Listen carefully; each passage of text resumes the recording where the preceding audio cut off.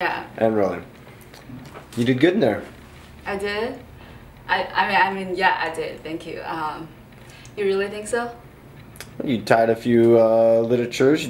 Don't get too excited. Yeah, I know. It's just I've been practicing a lot for weeks, and my poor room is that's all I can talk about, and I'm like the crazy person who only talks about her work stuff. Right. You want to get a drink at Joe's? Yeah. No. Yes. I mean, a professional drink, right? As opposed to I don't know, like a non-professional drink that you have with every other female. excuse me? Don't do that. Don't pretend you don't know what I'm talking about. Like, you're that attending. You mean your boss? No. Yes.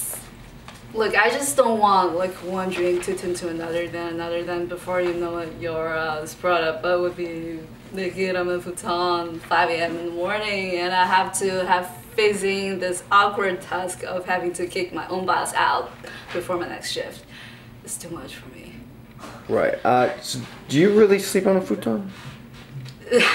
That's all you get from that? Never mind. Forget the drink. Oh, great! So you admitted it's not a professional drink.